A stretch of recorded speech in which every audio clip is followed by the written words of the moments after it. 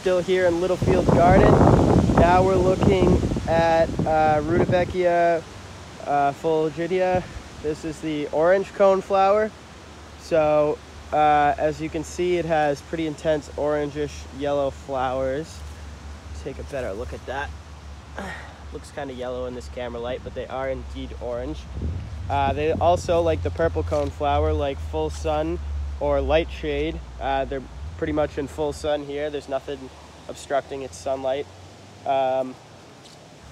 Also, like the purple coneflower, they tolerate drought, deer, and heat. They like a nice moist, well-drained soil. They have a long blooming season, and they attract butterflies and hummingbirds.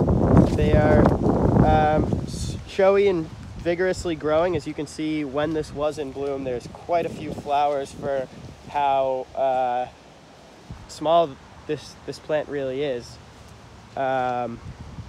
Good for beds and borders if you need something a little bit taller in the back. Not too tall. This one's a little shorter than the purple coneflower, but still a beautiful plant at that.